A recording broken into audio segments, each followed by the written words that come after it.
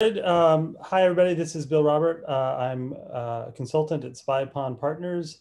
I'll be introducing our webinar in lieu of Matt Hardy from AASHTO, who couldn't join us here today. We appreciate all of you for joining us to this special Thursday edition of the TAM Guide Book Club. We did have a late change in our date to avoid a conflict with the previously scheduled AASHTO webinar. I know many of you have been looking forward to that on BIM and asset management. If you missed it, we'll be adding a video on that to the TAM portal shortly. So we apologize for any confusion that the scheduling change created. Hopefully by having the change, you're able to attend both the webinars, and we thank our speakers for their flexibility in making the time change. So this is the 7th book club meeting on the TAM asset management guide. Our topic today is investment strategies in multi-objective decision-making, or MODA. There is just one more TAM book club webinar on the calendar after this one. The last one is going to be next week, June 16th at 2 p.m. Eastern Time. And the topic on that one is strengthening how data supports your TAM program. So if you want to register for that webinar or look at any of the past webinars or any other upcoming TAM webinars, you can go to the AASHTO TAM portal, tam-portal.com, click TAM webinars under events in the main menu. And we look forward to announcing additional TAM webinars, and you'll be able to register for any upcoming webinars on the site. Links from today's webinar with the video and the slides will be available on that site. And I'm sure if Matt was on, he would encourage us all to get a copy of the TAM guide. You can get a printed version from the AASHTO bookstore. You can also view an online version of the guide at tamguide.com. If so, in terms of today's webinar, if you have any questions, just use the chat feature of the webinar. And we do have we'll have time for an exercise and a little time for open discussion at the end of the webinar today. So if Steve has made it on, I'd like to turn it over to him to welcome us on behalf of FHWA.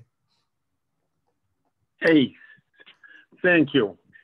You know, I had a little technical difficulty here with my mic, etc. Hey, last week we had some great presentations and discussion on the topic of increasing workforce capacity. This week we have a full agenda, and I'm excited to dive right into today's topic: investment strategies and multi-objective decision-making, or MODA. As you know, developing investment strategies is an important component of asset management and a critical element of your asset management plans. Hey, this is how the whole performance gap analysis, risk analysis, life cycle planning, financial planning all come together. And, you know, this session will help introduce you to the valuable material in the AASHTO TAM guide that can help advance your agency's approach to developing investment strategies and help the interest in enhancing investment strategies to include MODA. I also want to mention 3 valuable FHWA resources. The first is the Asset Management Financial Report Series. This was done, you know, several years ago, and covers some good material and really an introduction to why this whole financial planning is all important. I think you've all know the term. It's all about the money. This is where it all comes together. And the second is titled Developing TAMP Financial Plans. This was published also in 2017. And we also have the Asset Management Plan Case Study, Financial Planning and Investment Strategies, which was published last year, which is based on some of the good practices we saw in the 2019 TAMPs. You know, it's an important subject where we talk about asset management, but if you're going to do true TPM, looking at your targets, looking at your long-term state of good repair, and looking at the funding the state DOT has in developing the investment strategies, this is where all this comes together. Our agenda today, we'll hear from TAM practitioners who will share their perspectives on investment strategies and MODA from the experience in their agencies. I'm looking forward to hearing from many of you on the line who are using the TAM guide to support strong asset management. I think you're going to enjoy today's session, and I hope you learn a lot. And finally, I really hope that you can join us again next Wednesday for the final TAM book club webinar on how data supports your TAM program. And now I'll turn it over to Mr. Bill Robert of Spy Pond Partners again, who's going to lead us through our agenda and objectives for today. Bill? Thanks, Steve. So just quickly on our agenda, I'm going to say a few words about this topic of investment strategies and MODA from the perspective of what's in the TAM guide. And we've got four great use cases that we'll present following the intro.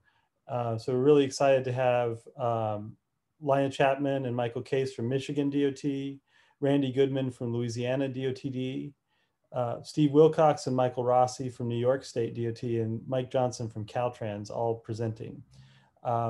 After the state presentations, we'll have an exercise, a quest, and breakout sessions for that. And then we'll get back together after the breakout session. And we'll get you out of here by 3:30 p.m. Eastern. So you can see the agenda is pretty full. So we're going, if we have time later, we'll do a Menti poll, but for now we'll skip the usual Menti poll that we've been doing in the other webinars and go straight into the topic intro. I'd just like to say a couple words about the topic. I mean, first, what do we mean by TAM investment strategy? What we've got here on the slide is just the definition of an investment strategy from the FHWA TAMP regulation. So it's a set of strategies that results from evaluating various levels of funding to achieve state DOT targets for asset condition and system performance effectiveness at a minimum practical cost while managing risks. That's definitely a mouthful. So next slide. We do talk about the topic of forming an investment strategy as part of the topic of resource allocation in the TAM guide. And if we look at what people have done in their TAMPs, there's really different approaches that they've taken in their TAMPs. One approach to defining what an investment strategy is to present different investment scenarios with different budget allocations or changes to other assumptions.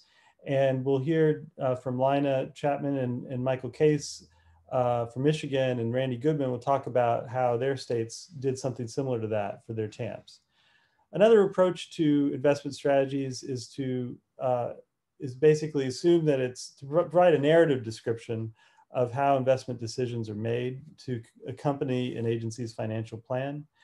Yet another approach is to provide a narrative description describing different areas of emphasis in an agency's asset management program, how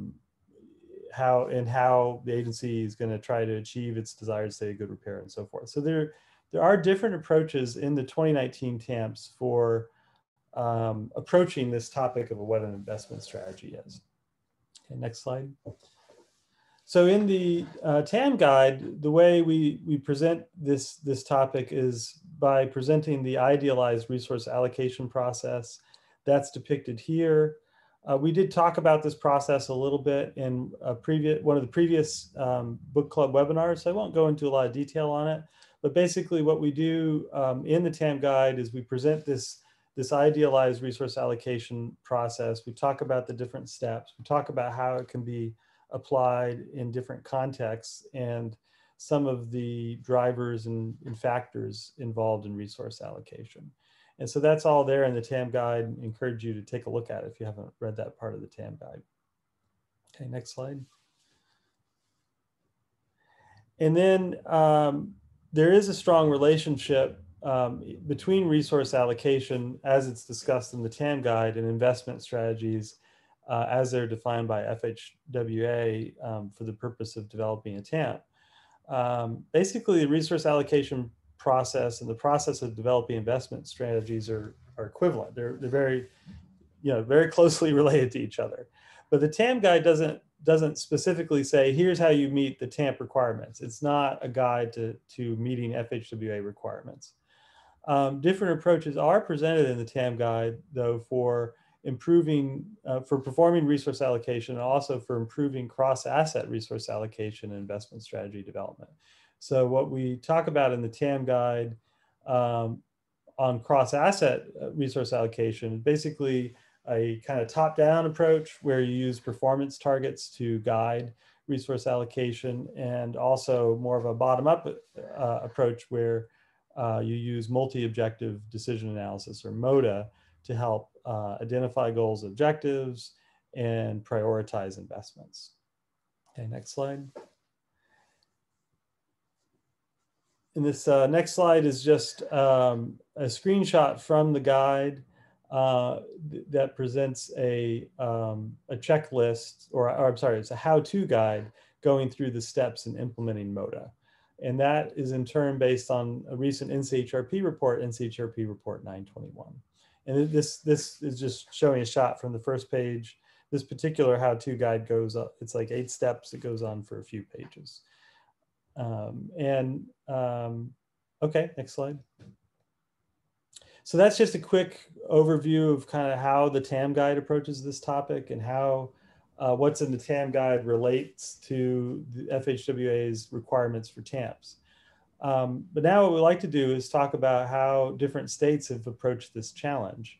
Lina Chapman and Michael Case will first present from Michigan DOT, followed by Randy from Louisiana, and then Mike and Steve Wilcox from New York, and then finally Mike Johnson from Caltrans. Our first two talks will focus more on investment strategies that were used in the state's TAMP.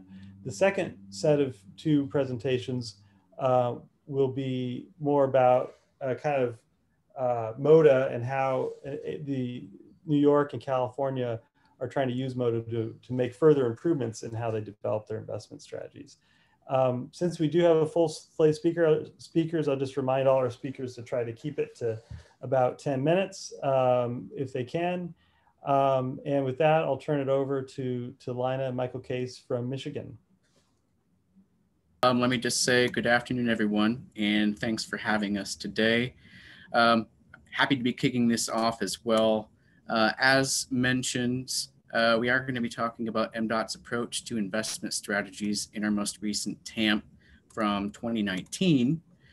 And we're also going to be covering a tool that we've developed called the Project Identification Tool, which has some links to multi-objective decision analysis that we'll cover. So sorry for the delay. I thought I lost my mute button when I started. Yeah, and we'll share the slides here, so sharing. we can run the slides on our side. I'm good at this point, so I appreciate the help. Okay.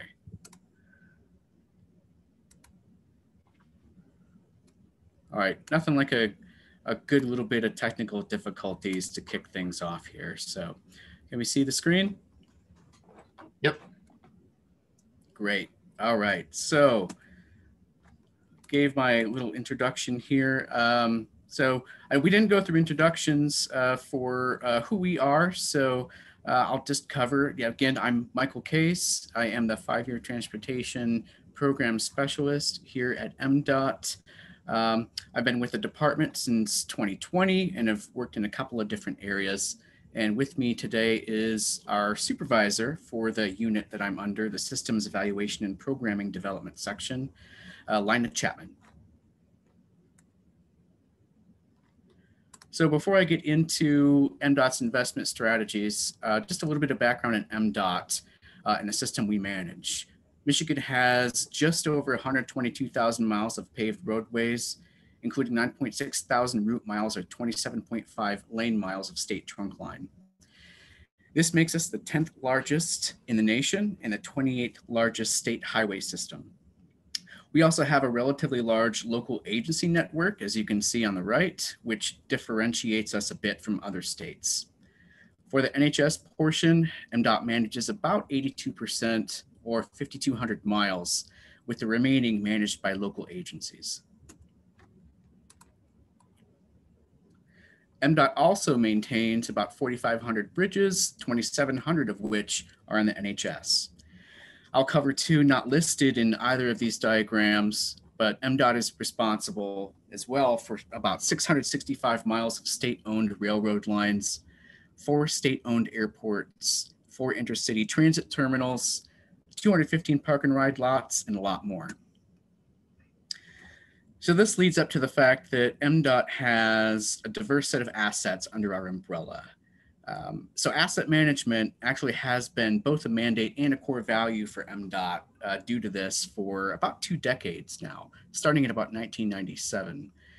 You can see the simplified version of our transportation planning cycle. And early on, asset management, as you can see, is an early consideration that starts with establishing goals, objectives, and policies. This drives a performance decision-making process that prioritizes attaining desired outcomes while maintaining consistent monitoring and enough flexibility to improve the way we do business. So into our TAMP, just a short overview here. Another thing that differentiates us a bit is Michigan is one of the few states, along with Florida and a few others, that have asset management principles and requirements codified into law. One particularly useful feature of our process is created through legislation, and that's called the Transportation Asset Management Council, or TAMC for short. This body oversees, processes, and advises the legislature and the State Transportation Commission, which is an oversight body of MDOT, on asset-related issues and opportunities. A link to the TAMC is provided at the end of this presentation. MDOT's investment strategies were developed utilizing anticipated available funding, life cycle planning, financial and performance gap analyses, and the results of risk analysis. These variables were investigated over the 4 strategies outlined in federal guidance as shown here. MDOT took the approach of really utilizing some tools that's developed to put together a gap analysis and analyze each strategy. So the gap analysis used MDOT's own model, which is called the Road Quality Forecasting System, to analyze pavement, and which is expressed here as remaining service life. We also have a tool for bridge called the Bridge Condition Forecasting System, which expresses bridge conditions by deck area. For locally owned NHS roads, the Pavement Surface Evaluation and Rating, or PASER tool, performance measure was used, which we've been using since 2004.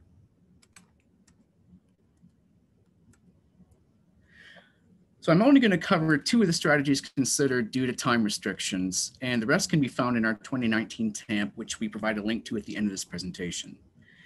So we're looking at the state of good repair strategy for bridge, for which Michigan's goal is 95% good fare by deck area on the NHS. So MDOT identified in this strategy a total shortfall of $323 million up to 2028, or $32 million per year, based on that gap analysis. This strategy, under a risk analysis scenario, determined if funding were to be redirected from bridges not on the NHS to cover this gap, those assets would then face an unacceptable decline in their condition. After identifying gaps for each strategy, like the 4 that were shown in the previous couple slides back, MDOT identified the constrained investment strategy for implementation, which means that investments are constrained to available funding, minimize risk, have no financial gap, and manage assets for their whole life. So the next part of this process, and really the heart of our asset management, comes down to the call for projects process, where all of the investment strategies, the desired mix of fixes that have been identified through analysis, and funding targets that were developed are provided in program instructions to our 7 region offices each year. Based on these factors, projects are proposed by the regions that meet the desired goals and are reviewed by various subcommittees with expertise for approval and project selection.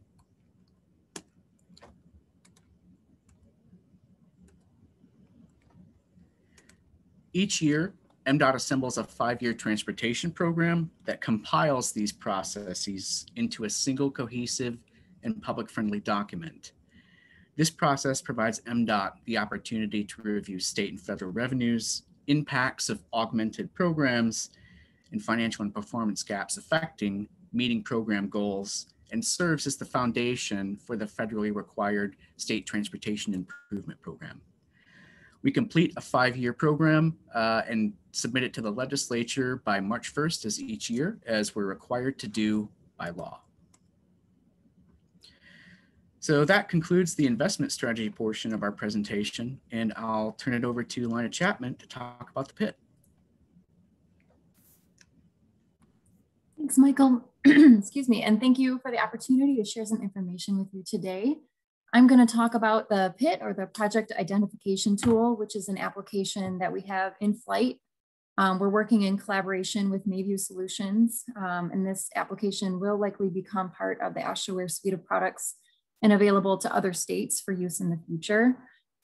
So I'm talking about the PIT because we think that it fits really well within the webinar theme today, talking about the multi-objective decision analysis, given that this application is intended to perform pavement analysis based upon network and life cycle policy parameters that our pavement engineers and planners will be populating within the tool as part of the first phase of this project. And in the future, we're hoping to integrate with the existing bridge management, or BRM software, in order to perform multi-asset analysis, and are hoping to get started on that type of work in 2023. So a little ways from now as we're working on the first phase of the PIT. So here in planning, we're also considering a research project that would investigate the methods, practices, and feasibility of using MODA, specifically looking at prioritizing our projects beyond asset condition, looking at things like mobility and safety and the environment. So the business need for the project, the core responsibility, as many of you are aware, obviously, we're kind of in the same boat here. We were trying to maintain our pavement assets. So we follow the Highway Call for Projects process, which drives our 5-year transportation program investment strategy, as Michael mentioned. We really hope that this tool can be something that assists our region system managers in identifying candidate pavement projects, figuring out which the best fix would be for those sections of projects, and recommend projects, kind of coupling them all together for our consideration and further analysis, and then ranking those projects based on a cost benefit analysis. In addition, we're hoping that this tool can be used by our central office planning staff to forecast pavement condition based on the federal pavement condition measures, and also our own MDOT remaining service life measure that we use regularly to determine, to run analysis on what if scenarios based on funding estimates and projections that we're looking at into the future. So in parallel to this, kind of all at the same time, we're also working on a research project. It's intended to deliver a deterioration model that will replace a measure called the distress index, which is a composite measure. So we're hoping to have that information to be able to load into the tool in the future to allow us to forecast that PCM and then integrate that into our TAMP in the future. Next slide. So this is kind of a little bit of summary of what I just said, but really the main objective of the tool, we're really looking to connect MDOT databases in order to access all of the relevant information that we have on pavement. I'll show a slide here in just a minute about all the different data sources that we have and the challenge of bringing all those different things together in order to allow the tool to perform the analysis that it needs to. It's definitely been a challenge, but something that we're working through as a large team here at the department. So from there, the tool is going to apply weights and run optimization scenarios to identify those ideal candidate projects based on our loaded goals and resource availability that we would populate into the tool using, both what we know based on our constrained program resources and also future funding scenarios that we might be able to load into the application. And then utilize the results of the analysis to support our call for project selection process, the development of the 5-year program, implementation of our state long-range transportation planning and TAMP goals, and on other goals as set by the State Transportation Commission and FHWA. So this next slide is talking a little bit about, well, a lot about, as you can see, we've used this as a guide for our conversations with Mayview. This is something that they've shared with us that others in this call might be familiar with, but really getting to the foundation of, our asset and condition data, helping us to answer some questions about what assets we have, what condition are they in, and then getting into what types of work we would apply, what happens to a project once you've done the work, what is the deterioration curve, what is the change in the condition of that pavement based on whatever work was applied to that pavement, depending on where it was in its life cycle.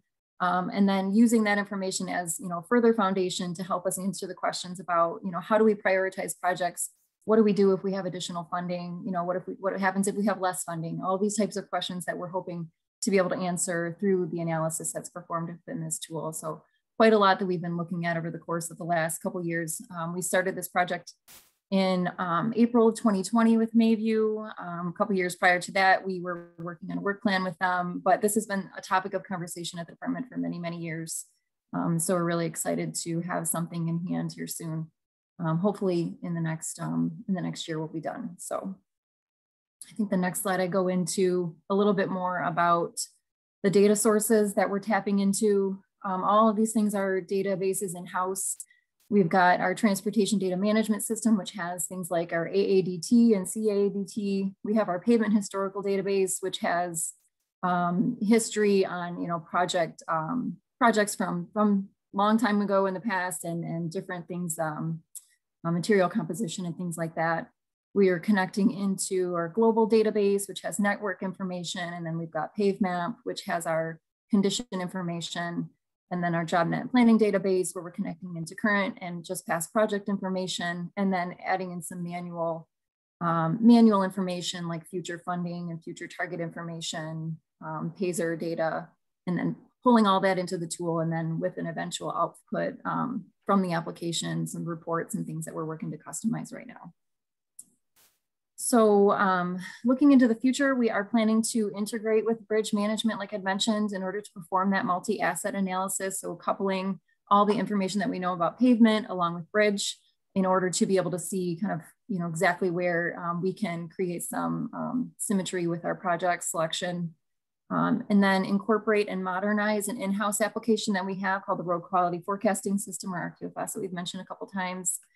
We use that to generate those statewide network level forecasts, but we hope to have everything in one application. So it's just easier to maintain, and RQFS is a legacy application that we need to retire at some point. And then we're looking at life cycle cost analysis at the section level in order to compare, we want to kind of like drill down at the individual project level to be able to compare the benefits of one project action against another. And then in the future, hopefully be able to incorporate some of those non-asset multi-objective decision analysis components that we were talking about today during this session. So looking to the future, kind of trying to set this all up so we have it available to us when the time comes. So that's all I had for you guys today. Thank you so much. Thanks very much. If you do have questions for Lina or Michael, please do use the chat. Same if you have questions for any of our other speakers. Next up, we've got Randy Chapman from Louisiana DOTD. Okay, that'll work. Okay, well, good afternoon, everyone. I'm the asset management engineer in Louisiana and LADOTD, and I'll go ahead and cover the investment strategies and cross-asset resource allocation process we use. Next slide, please. Let's see, Louisiana has implemented a cross-asset resource allocation approach based on performance targets. We don't currently consider the MODA multi-objection decision analysis right now. Basically, the key point with Louisiana is we have a lot of bridges, large bridges, 3,045 NHS bridges. We got 13,000 total, but these are the ones that are NHS, with around 130 million square feet of deck area. And that's currently the 4th highest total deck area in the nation, just behind Florida, which becomes a key point for us, or an Achilles heel. Next slide, please. Let's see.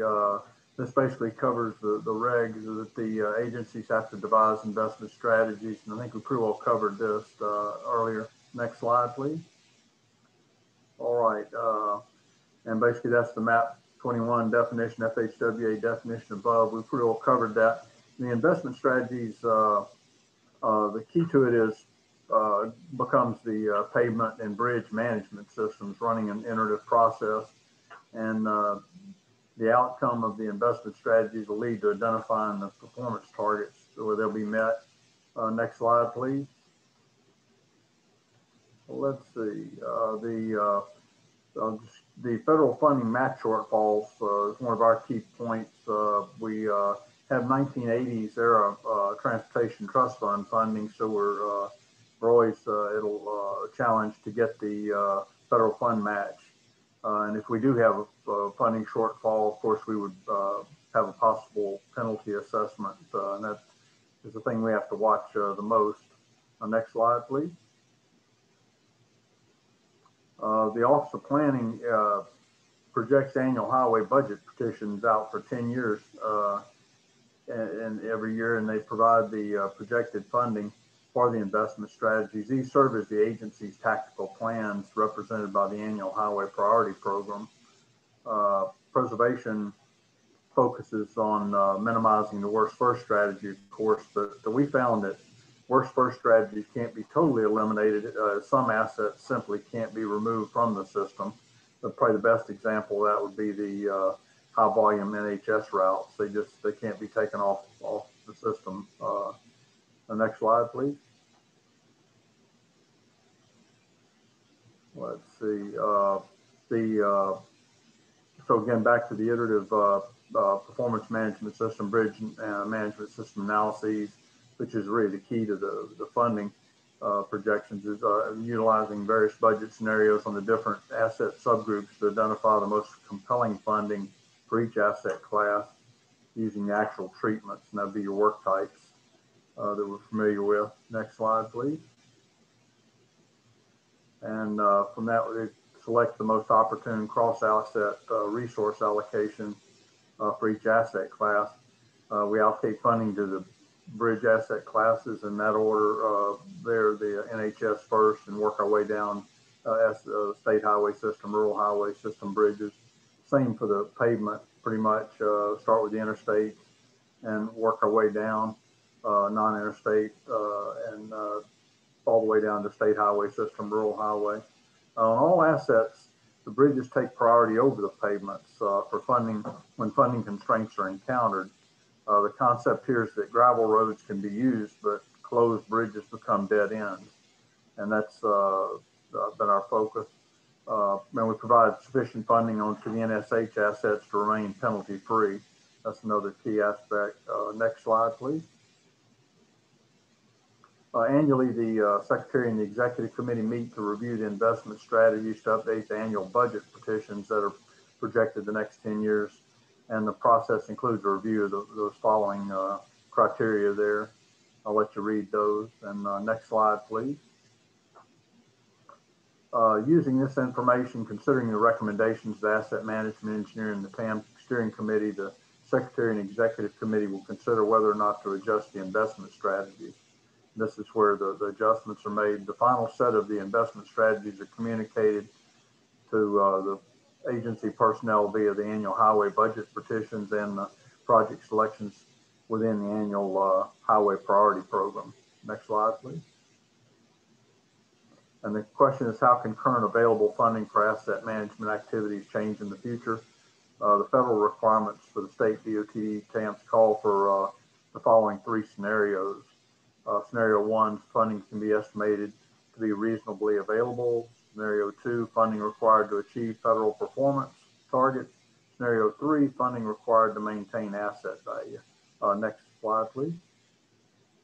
And the CHRP report 898 also has additional scenarios to consider. It's good for review. Next slide, please. The historical approach: in the past, DOTD set budgets based on historical levels and adjusted those levels based on the explicit needs of assets facing critical issues or mandates. This often supported the worst first approach. However, The updated approach, the analysis begins with PMS and VMS evaluations, which the bottom line at the bottom there, the final outcomes of proposed budget that maximizes the life cycle of the various NHS asset classes. Next slide, please. Let's see, the problem we found with the initial results for the year was it was immediately apparent that these previous funding levels cannot achieve the pavement or bridge condition targets and would result in significant performance gaps, as well as condition states above the minimum interstate pavement or NHS bridge requirements, leading to future penalty assessments. So we had to start running alternate funding scenarios to figure out how much money it would take to fix the problem. And so a bunch of different funding scenarios were evaluated. Next slide, please. And this is the bottom line. On the right-hand side there, you'll see the BMS, PMS, basically your funding for the interstates that require $33 million for interstate pavement, $83 million for non-interstate pavement, and at the bottom, $101 million for NHS bridges.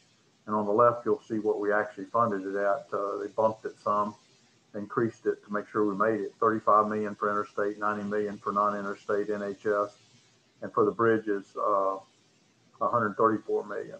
So they, next slide, please.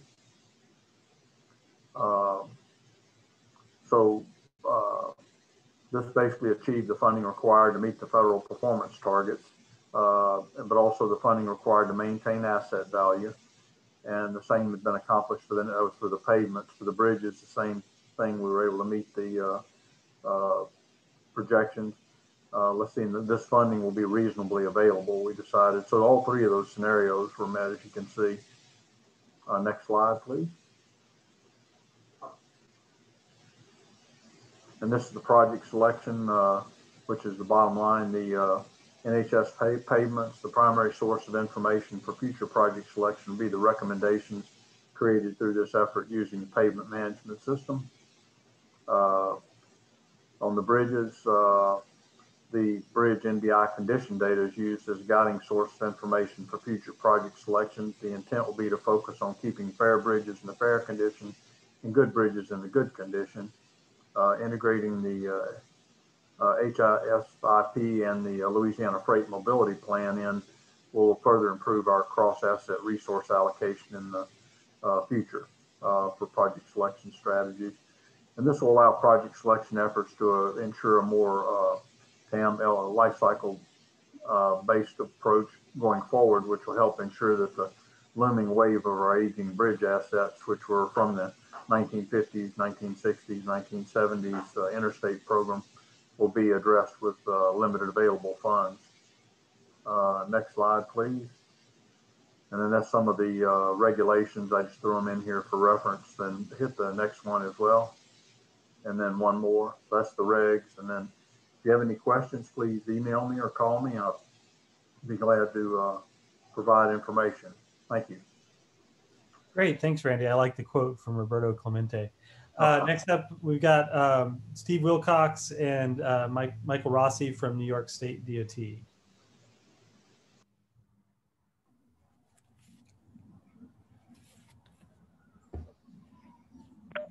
Hi, can you see the screen? Yes. All right, it's working. All right, Steve, you want to start? Why don't you kick it off, Mike, since you got the second slide? Sure, why not? Thank you guys for joining us today. We have a nice, quick presentation for you guys. Today we're going to talk about asset trade-off analysis. The lessons learned here at NYSDOT, we implemented program-level trade-off as opposed to project-level trade-off here at DOT. And the idea here of the program-level trade-off is to maximize the benefit of a given mix of pavement and bridge programs. So essentially what you are doing is you are running your pavement and bridge models to get optimized programs at different funding values, and then you're combining those programs together to see what gives you the best overall system benefit. Benefits, you know, we get together a cross-asset trade-off team here, and the benefits could include things. Now, you would imagine system-wide condition would be one of them, but other things that you could look at that apply to both pavements and bridges would be reduced maintenance costs, increased traffic mobility, maybe reduction in construction impacts of greenhouse gas emissions. that kind of stuff. So there's a lot of other factors that you can put into this analysis besides just the straight conditions, right? And the key to making it work is you get the team together and essentially you are determining the benefits that you're going to measure, the relative weighting between those benefits, and then the actual benefit calculation curves for each one of those factors that you determine. So there's kind of a lot that goes into it, right? But turn it over to Steve. All right, just taking a step back around 2011, we really had a major focus on asset management, and we started implementing a major enterprise asset management system that includes pavement management, bridge management, maintenance management. We've always been good at pavement management, bridge management. We've been doing them for those things for a long time. But when it comes to, you know, making decisions outside of the asset classes themselves, you know, we started years ago using inventory, and then we moved to needs as a way of allocating funds across assets and across regions.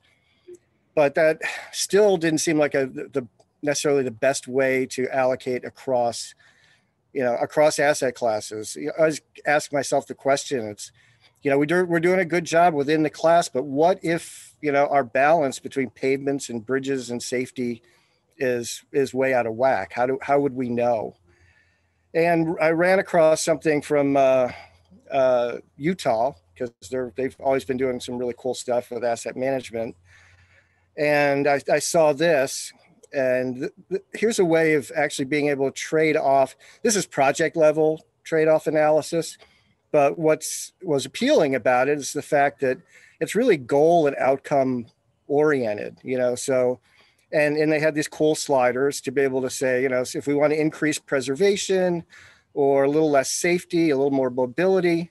And they also had this category, which I thought was very clever, called criticality, which is about making strategic investments. So how do we want to trade off our investment in condition versus safety, but also taking into account those projects that really come from a lot of times external sources. They may be politically driven, they may be driven for economic reasons or other reasons.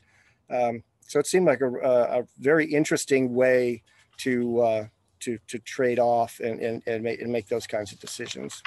Right? All right. So how did we do this in New York? As Mike mentioned, we're doing program level trade-off analysis and not project level. So just giving us a simple overview, we brought a team together that represented the key stakeholders and subject matter experts from planning, pavement management, bridge management, and maintenance and asset management. And we went through a process of brainstorming factors that we should consider. You know, what are the key things that we need to consider when making decisions about how to trade these things off. Interesting thing, I'll mention this in the next slide, is we found some very interesting symmetry. I mean, you create utility functions largely because you're trying to trade off unlike things, right? So you start looking at utility as a way to do that. But we found remarkable similarity in the things that we really valued in managing pavements and bridges. And again, I'll mention that, I'll get into that in the next slide. Once we did that, we weighted the factors against each other so we could build these utility functions.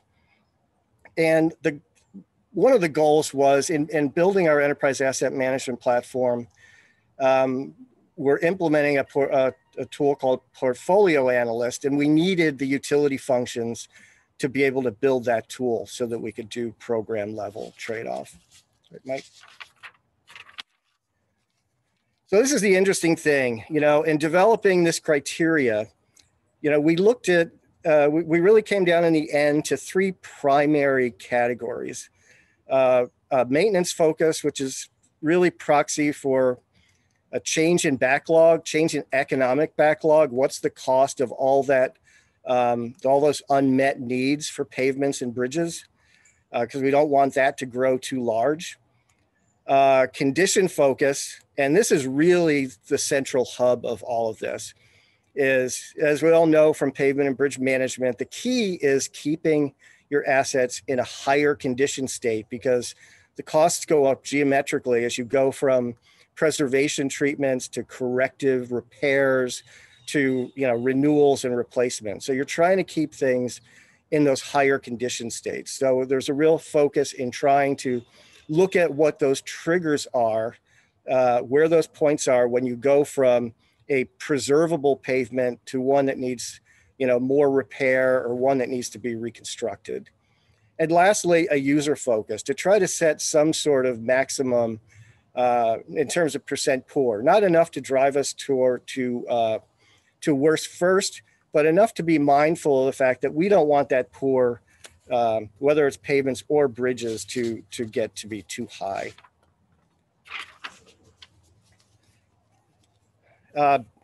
Bill Roberts, you probably recognize, I'm sure you recognize a lot of this, but Mike and I went to one of Bill's trainings on MODA, which was excellent. And part of that is in trying to create these utility functions. What you need to be able to do is value things, you know, like how important are bridges versus pavements. But also, as we're looking at these things like bridge backlog, pavement backlog, the fall from a fair protective to a fair protective bridge, or corrective to poor, you go through all the combinations of those things: bridge backlog versus pavement backlog, bridge fair corrective versus poor pavement. And we look at those on a 10-point scale, you know, one versus the other. So how important is it? Is the bridge more important? How much more important, you know, in these areas? And that gave us our priority weightings for our utility functions. Mike? So once you have that utility function, essentially what that is, it's a big equation that gives you the overall benefit of the combinations of your pavement and bridge programs, right? So the next step is to run your pavement model and your bridge model to get optimum results for a range of funding levels. So for example, here you could do 100, 200, 300 million, all the way up to, let's say, $1.5 billion for each of the assets. And then you combine them together, right? For an overall budget, let's say you have $1 billion. One of your options may be 200 million pavement, 800 million bridges, 3, 7, 4, 6, like that, right? So what you're doing is you're plugging all of these different combinations in together for varying levels of funding, and you're running it through the utility function to figure out the overall benefit. When you do all the combinations, what you end up with is essentially a set of benefit calculations as shown here. Now, there's a lot going on here, but what you are looking at here is essentially the benefits that are graphed. If they are higher up or higher to the right, then they are better than the ones that are toward the lower left quadrant. And anything along that outer axis, that outer line, is called, essentially, that's your Pareto frontier. And those are the highest benefit combinations that you can have at those funding levels, okay? So when you combine all those, essentially what you're getting is a performance curve that says these are the best outcomes, these are the highest benefits, and these are the different combinations of pavement and bridge funding that will get you those highest benefits. Okay, once you have those, then it's pretty easy. Now you have an optimum for each funding level. Well, what we found when we did that is at lower funding levels, it behooved us to spend a higher percentage of the funding on pavements. Only when we got to around $1.5 billion in total spending did it make more sense to start spending more on bridges. And at first you say, wow, that seems kind of counterintuitive. Bridges, in our previous example, the actual benefit calculation for bridges was 55% of the benefit was in bridges. Why would this be? Well, because pavements and the way that they deteriorate very quickly, and the cost to fix them is relatively cheap, right? To keep them at those higher condition states and keep the backlog low. Whereas structures deteriorate very slowly, but when they shift from condition state to condition state, they're very expensive to fix. So because of that, it does make sense that your first $500, $600, $700 million should go toward pavement. And then later on, a majority of your funding should go to bridges, right? Because you're getting the overall benefit at the lower value, at the lower total dollar value, you're getting more benefit by spending more of that money on pavement, right? So we went through this, and really at the end of this, it was funny. We as a group, we agreed on the factors for the benefit calculation. We agreed on the utility function. We agreed on the calculations, and then we all got together and looked at the results, right? And so with that, I'll kick it to Steve to talk about the results. And here's the school of hard knocks. But before that, I want to reiterate what Mike said, that kind of the moment of satori, of insight from this was, and I never thought about it this way, you have pavements which have a GASB value of more than 2.5 the GASB value of our bridges, right? So you have this massive investment in your asset that deteriorates pretty quickly, but you can treat at pretty low costs. And you want to keep that massive asset well fed, you know, and in good condition, because when something like that falls into a reconstruction state, you'll never be able to afford your way out of that. And part of that is because we know pavements deteriorate quickly and bridges deteriorate slowly. So the time it takes to hit those trigger points for bridges is a lot longer than it takes to get to those trigger points for pavements. That's why it drives that early investment, which I thought was extremely interesting when that came out, and it struck me as being intuitive, but it didn't necessarily strike everyone as being intuitive. I do think it's important that we got folks from different program areas, key stakeholders, subject matter experts into this process to get their insights. And as Mike said, sometimes when all A is B and all B is C, all A is not necessarily C, you know. And why is that? Because we have a long history in the way we program projects across asset classes. That is, you know, as engineers and stuff, we're very conservative, and we have built up a level of judgment and intuition that is very hard to shake. And ATOA can create what is perceived as winners and losers, because if ATOA is not reinforcing your traditional investment strategy, somebody's going to have an issue with that. So you have to ask yourself going into this is what happens when the results run counter to what you've historically done. And I'm not saying that isn't necessarily even that the model is right or wrong, but when the model tells you something that's different from what you've done in the past, when you get into this, you need to get into this thinking about, you know, what if that happens? You know, how do you handle that when the math does not line up with history and the way you've done things in the past? So that is the lesson, and that is what we are trying to work on now. We've built these utility functions into our asset management system, but we are not investing using this trade-off tool because right now we have to work through trying to get the culture, trying to get folks to better understand what asset trade-off is, you know, so that we might be able to use it in the future.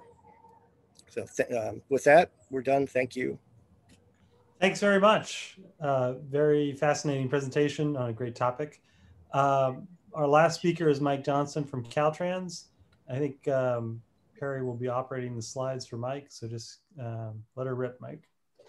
Good afternoon, everybody. I'm here today. I'm going to talk about the efforts that Caltrans has had really over the past 7 years to improve our understanding and use of MODA. Next slide, Perry. Next slide, please. Thank you. Over the 7-year period, we've had 5 different research and/or pilot efforts with a whole host of people involved. And I just want to acknowledge, I'm certainly not going to go through all the names here, but there was a lot of people involved. This wasn't just, you know, Mike Johnson. It was a lot of Caltrans and a lot of support externally from universities and from consultants. Next slide. So why did we want to do something different? Well, you got to wind the clock back a bit. Our funding for our major programs back in, say, 2015 or 2014 involved taking the total available budget, carving it up into slices and saying, here's the bridge slice, here's the pavement slice. And we would give that slice to managers that were responsible for determining projects statewide to use those funds. So under that model, the prioritization occurred within each category. So bridge would prioritize bridge and pavement would prioritize pavement. But there were some challenges with that. For one thing, you know, how do you determine how much money to give to bridge versus pavement? And in our case, we're dividing the pie up into 36 different pieces because the pie has to also handle safety and congestion and a whole host of other things. And then we had another challenge in that when we had this pie slice based approach, there was almost no incentive for any one program to accept work that was broader than just that asset. So if we were trying to do a pavement job and we wanted to go across a bridge, the pavement program would never want to pay for the bridge work. And so it led to some not really good practices in terms of how we were managing our projects. And then there was emerging things like, well, how do we bring in bicycle and pedestrian infrastructure or you know, other environmental improvements along with our projects, and those may have a cost factor associated with them. And so the individual program managers were not super excited about using their, you know, what their perceived payment dollars or bridge dollars to fund these other things. And then there was, you know, how do you align all of this with the strategic objectives of the department? So in light of these challenges in 2014, we began evaluating different approaches. Next slide. So a little bit about MODA. One, it's very data driven, if you haven't got that impression from the prior presenters. So you've got to have good data, and it requires defining a formal hierarchy of objectives or utility functions, and then quantifying you know, how these objectives apply to different candidate projects. Next slide.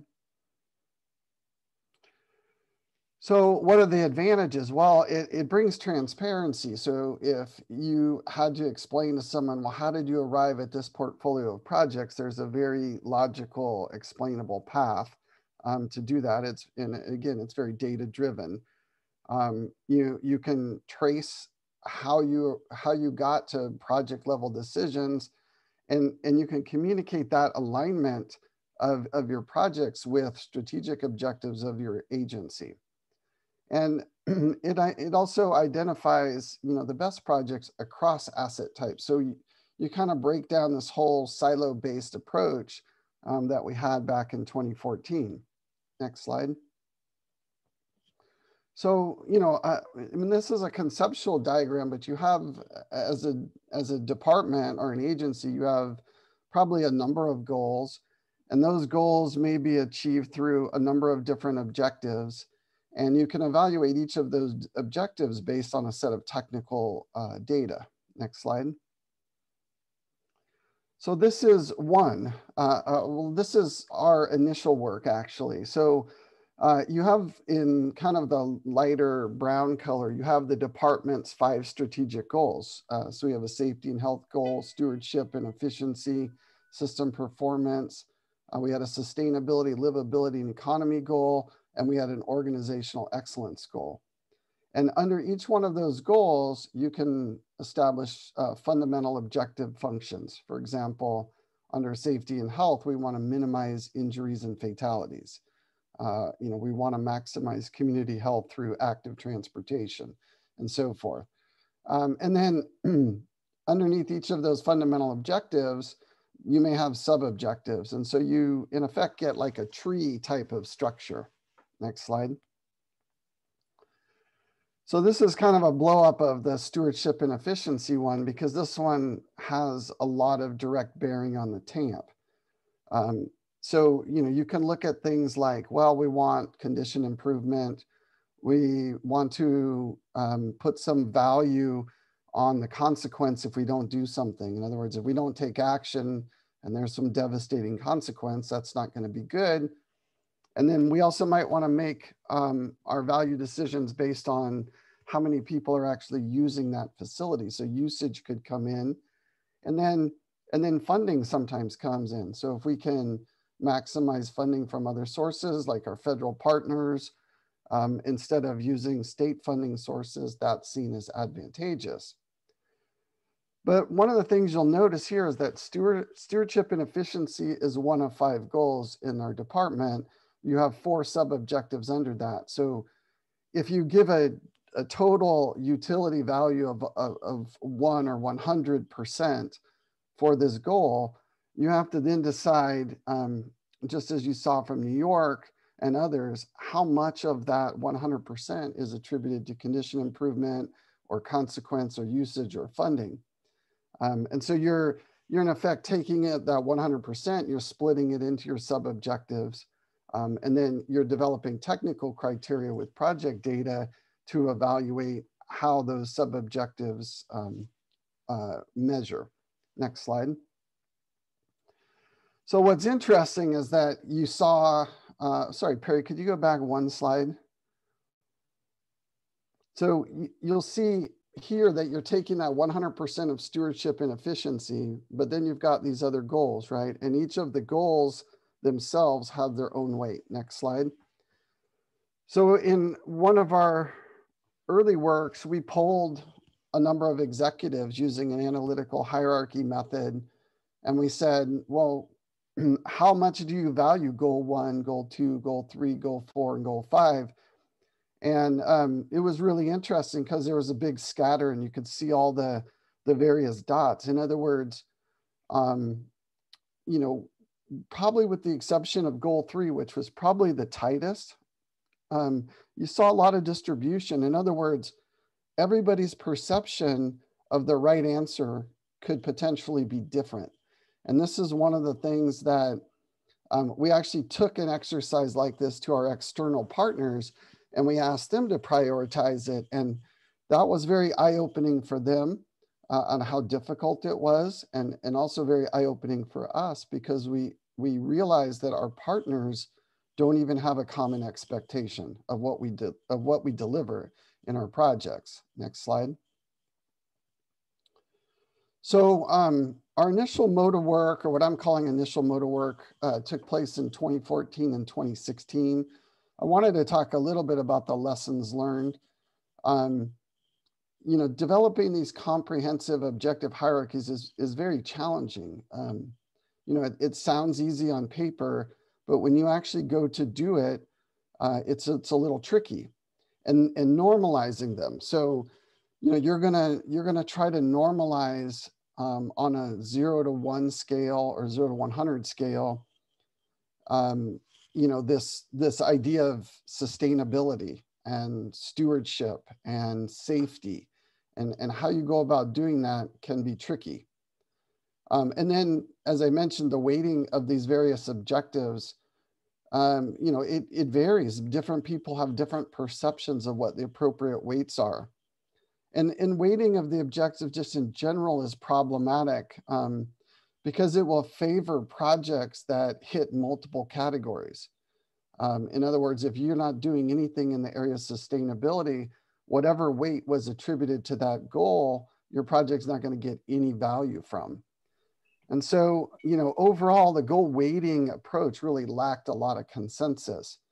And then the other big challenge with MODA is scaling of benefits. And this is particularly true when you start bringing in risk.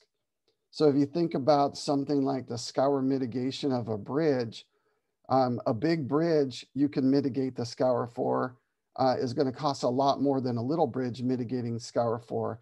But on a risk scale, if you're just looking at the fact that it was scour critical and now it's not, those in a sense have equal benefit, even though the cost to execute that work would be dramatically different. Next slide. So one solution to this weighting problem is to look at benefit monetization, because ultimately your value functions are trying to assess a benefit. And if you can get away from a utility in that sense to a monetized benefit, then you don't have to rely on this weighting so much. And so it sounds really good. We did a research project on it. There is some advantages to monetizing, but monetizing certain things are really difficult. You know, how do you monetize risk reduction for a seismic event, for example? Or, you know, what about usage-based objectives? How do you monetize the benefit of replacing a curb ramp to make it ADA compliant? And same with environmental objectives. We have objectives for greenhouse gas reduction. You know, how do you measure that at a project level, and how do you put a cost on it? So there's still challenges, even though you don't have to weight the way you did in a pure you know, utility value function approach. You still have to make some assumptions on how you monetize. And then you still have scaling challenges. So this, you know, scour mitigation, large bridge versus small, you haven't really solved that problem just by monetizing. Next slide. So we did our 2014, 2016, our 2014 was the initial work. And then in 2016, we said, well, let's put some money to this. So we put $100 million to it. And we said, we're gonna allocate this $100 million based on a MODA approach. We had all of our districts submit projects, and then we evaluated them using our utility functions, and we awarded the money in the form of those districts got extra projects. Then we took the results of all of that and we kicked it over to a bunch of, well, to Spy Pond and to a number of industry experts, academic and consultant experts. And coming out of that, we revised our utility functions a bit, and they were improved quite a bit. Still the same 5 goals, but we streamlined them. We got rid of some technical issues and how some of them were structured and other things. Next slide. And so in this approach, you know, you're going to take the same 5 goals, you're going to combine those goals all together into benefits, but the benefits in this case are measured in terms of dollars. And in theory, then you would have dollars of benefit divided by dollars of cost to give you a benefit cost ratio that then you could compare one project to the next. Next slide. And so, you know, what you're hoping for is something like this, where these little blue lines on the left are individual projects, and you see that a project can actually be satisfying multiple strategic goals of the department at the same time. And so you want to see, you know, some mix, and certainly, you know, you want your safety projects to primarily have safety benefits, but there is other safety benefits being realized, for example, in pavement projects and bridge projects. And so you're trying to capture, if you will, all of the safety benefits. Next slide. And so here's a sample calculation. You know, you can see the annual benefit in dollars based on the goal and the objectives, and you can see kind of how you add this all up and you get a total, you know, annual monetized benefit at the bottom. Next slide. So, you know, we did that work, and as part of that work, we actually had Dr. Alex Engau evaluate a number of optimization approaches, and these are all documented in our publication if anyone's interested, but did a really nice job evaluating the pros and cons of different methods of optimization. And then most recently, we started doing some work with Dr. Mahmoud Haffaway, and this was looking at bringing risk directly into the value functions, and then and then using those value functions in a cross-asset optimization approach. In other words, we're not, this is not a silo-based approach. We're actually calculating value across the various assets and are able to make decisions about appropriate levels of funding for the different asset classes. And then, you know, the most recent work that we've started doing is looking at a software product called Copperleaf C55. This is a software tool that has largely been used in the power industry, but it includes MODA capabilities, and we're looking at that framework for potential implementation. Next slide. And with that, thank everybody for their time. My email address is there on the slide if there's any questions. Appreciate the opportunity to describe what Caltrans has been doing in the MODA arena for about the last 7 years. All right. Thank you, Mike, for that great presentation. And thank you to all of our presenters.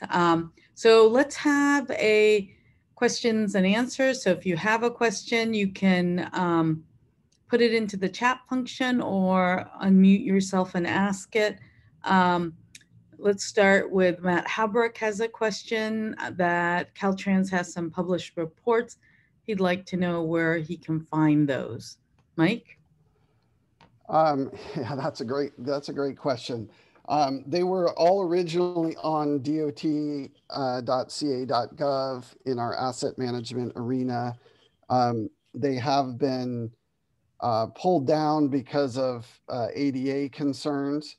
They were not remediated documents back in the day. So we're working on trying to figure out how to get those. But if there's a need for them, we could probably provide them here to AASHTO for posting on the TAM portal. That would be great. Thanks, Mike. I have a question for all of the panelists. So, you know, it seems like you've all have made progress on investment strategies development and using MODA. If you were to give advice to other agencies who are embarking on in this area, what resources would you suggest that they turn to help them? So let's start with Michigan.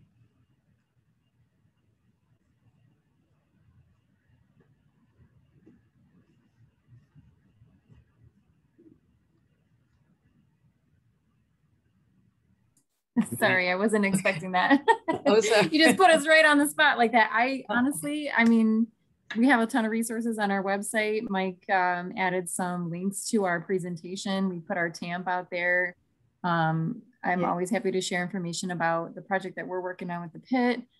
We've got our 5-year program information. We also have the TAMC website linked up in our presentation. So those are some resources for us. Obviously, you guys have a ton of resources on the TAM webinar series website there. So, I mean, that's a really great place to start, and I'm really impressed with all the content everyone else has shared. So everybody here. So that would, yeah. It sounds, I think what you're saying, Lina, is just looking at what you all have done and anybody else who've embarked on this and just sharing it with each other is probably a great resource. Yeah. Randy, how about you? Do you have any recommendations? Well, I think we've kept ours pretty simple, you know, with the cross-asset resource allocations, and rather than the MODA at this point. And it's, I think, if, you know, with our overwhelming bridge square footage, you know, I think we've kept it simple, and I think it's worked well for us so far. And otherwise, I don't. That's about it for me. All right, thank you, Randy. How about New York State? So I just want to reiterate something that was said earlier, that we're all in this together, and I think anybody can reach out to Steve or I at any time to ask us our experience. You know, that is one of the best things about having the resources like the TAM portal and us getting together like this. I'm involved in a couple TRB committees, and this is the strongest committee, I think, when it comes to cross-pollination of ideas and just our outreach over the course of the year. So if you guys need anything, please reach out to Steve and I at any time. We'd love to talk. That sounds great. And I don't have much more to add other than obviously the MODA training that has been provided through the feds. We did that down in New York City, which is not an easy place to gain consensus, and that training went very well. So I'd certainly recommend that.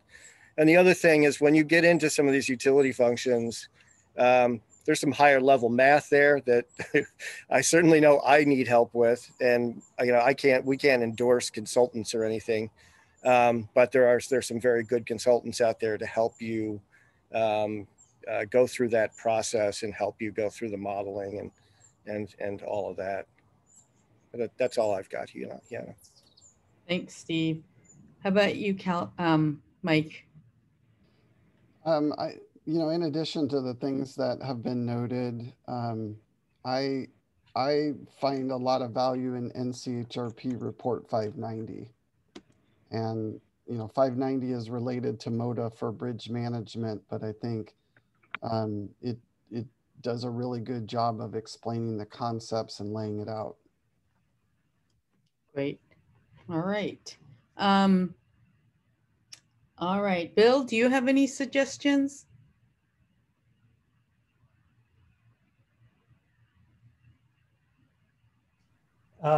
Just had to unmute myself. Okay. Well, earlier we mentioned that besides what's in the TAM guide, we've also got NCHRP report 921 that talks specifically about MODA. I think the MODA training that Steve and Mike mentioned, that's now been turned into an AASHTO training course that you can get to and take online. Yeah, I think the AASHTO training course is on the TPM portal. You can get to it. It's through the AASHTO store. And if you're a part of the TC3 kind of program and a member, I think it's free. Otherwise, it might be $75 to take. The other resource that's there is the MODA tool that's also available for free to anyone who wants to use it. And so that's also on the TPM portal. Matt Hobrook mentions NCHRP report 806 as well, which was the precursor to the report 921 that Bill just mentioned. All right. There's a question for Mike that I think you answered, but do you think about simple multi-attribute review technique, SMART, as compared to analytic hierarchy process? Mike, do you want to just verbally share your response? Yeah, I just, at the time, and this is going back a number of years, I don't recall if we had evaluated the SMART approach. We developed a little tool in Microsoft Excel that did an analytical hierarchy process, and it was pretty well received. Like, people liked using it.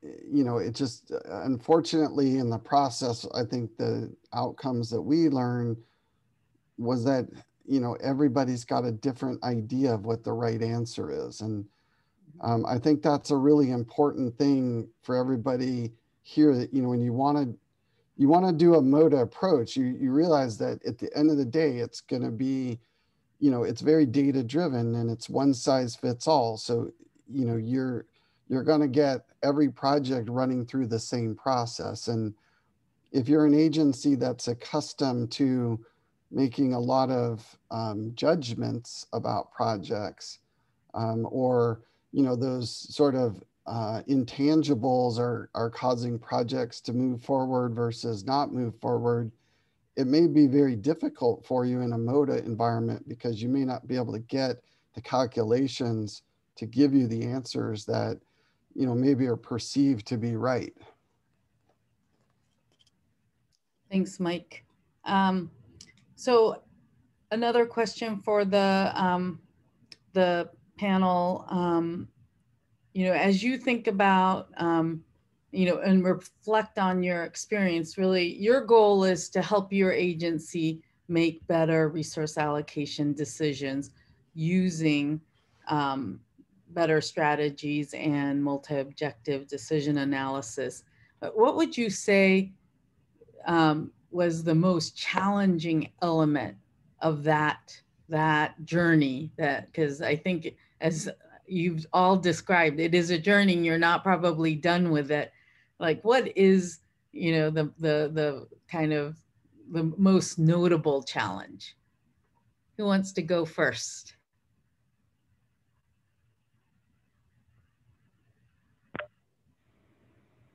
So this is Mike in New York. I'll go and dive in first. The challenge, and we alluded to this before, and actually Mike just mentioned it. When you run through everything and you have this preconceived idea of this is how we've been doing things for a long time, and then you go through all the trouble of running through MODA, you get the consensus, and then you don't like the results, or it's challenging to what you've done before. One of the things that we mentioned in our last slide is that there are winners and there are losers in a zero-sum game, right? If I've only got $1.5 billion to spend, and I'm saying I need to take money from somewhere else and put it toward this other asset, then people get very protective very quickly, right? Which I think you get at program level asset trade-off. I think that is a thing that is much more prevalent than project level. On a project by project basis, I think you don't have that same level of, I'm going to say, ownership over the program, or, over your asset. I mean, I'm a pavement engineer. I'm not a structures engineer, right? So I think that is, and then the guys on the other side would say the same thing. But I think on a project level basis, you don't run into that obstinance of winners and losers, right, at the program level. But you kind of have to know that going in, But Mike, as you know, the other side of that was when you do program level trade-off, you end up with the pavement people versus the bridge people, right? When you do project level, now you've got the planning folks that say that, planning is much more complex than any model can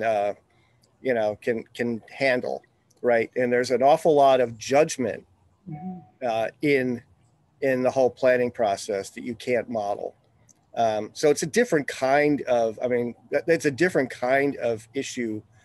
And I think that's kind of what I got out of Mike's presentation as well, is trying to model a multiple of objectives and try to get a feel for whether you came out with the right answer versus program level. At least at the program level, at the end of the day, I can rub my belly and say, yeah, this is right. I think the model we have is, at least seems, I can stand behind that. I can defend it, where it's harder when you're trying to do project level to know really whether you're there, because I think everyone sees that from many different perspectives.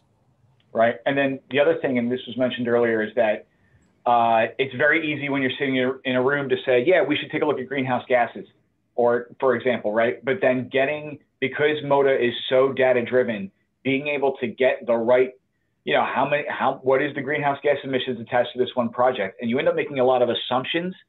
And so you got to be careful about the assumptions you make, because those will skew your results, or how you actually, figure out your benefits, et cetera. There's a lot of assumptions that go into a lot of this. And so everybody kind of has to be level set together as you develop it as a group. Thanks, guys. All right. Hey, Matt Hobrecht, I'll have you make the last comment that you put into the chat before we just close out the session. Well, I just, as Mike was kind of talking, Mike Johnson, Caltrans, from Caltrans was talking, it kind of reminded me of this quote that I had read in an article last year that was talking about transportation planning. And, I think in my mind kind of resonates with this whole conversation, because really what we're trying to do is as all the speakers have talked about, is come up with sort of a more objective approach or mathematical approach to try to to come up with prioritization, but these decisions have always been very political, right? And so I think, you know, and part of the reason is because they're complex and they're driven by, as this author says, by rival systems of what's good in our system. And so, you know, I've kind of come to the thought that I'm not sure that it's really possible to get to consensus, because everyone's going to view the answer differently, you know, sort of like Mike was showing in that chart, showing how all the executives were all over the map in terms of how they evaluated each of those criteria. You know, the 5 guiding principles of their agency, they didn't even have consensus on how important each of those were, you know, much less as you start to drill down. And so I think, you know, to me, maybe it makes more sense to focus on this concept of transparency and try to make it a more simple, straightforward kind of model. But, you know, I know that there's a lot of reasons why we may want to go deeper than that, but that's just my thought as I'm hearing all this conversation. Thanks, Matt. All right, Perry, let's go to the last slide. And just in closing, we have one more webinar in this TAM Guide Book Club series on strengthening how data supports your TAM program. So we hope you join us. We're back to Wednesday next week from 2 to 3:30 Eastern time. And if you have other ideas for webinars, please send them to us or to Matt Hardy, and we'll get them on our schedule. Thank you for joining us today. And thank you to all of our presenters. This was a terrific session.